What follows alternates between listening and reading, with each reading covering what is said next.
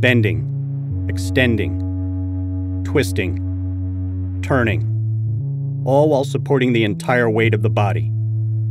This is what makes the knee so vulnerable to athletic injury, especially when that knee belongs to Rafael Nadal. Last year, injuries to his patellar tendon in his left knee forced him to miss 7 months of competition. His road back was slow, largely because of the impact and range of motion his knees withstand, as this sequence shows.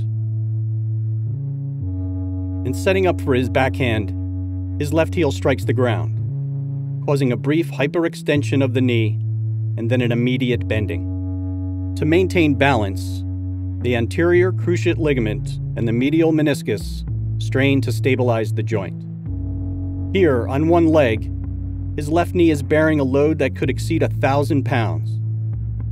With the quadriceps muscle working to keep the knee joint stable, the patellar tendon is carrying that load from the muscle and pressing on the fat pad, an area of pain for Nadal.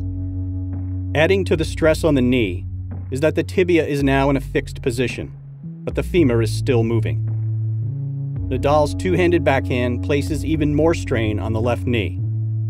It creates more trunk rotation than a one-handed backhand, causing much more twisting in the knee joint, twisting the patellar tendon and adding stress to the area of Nadal's injuries.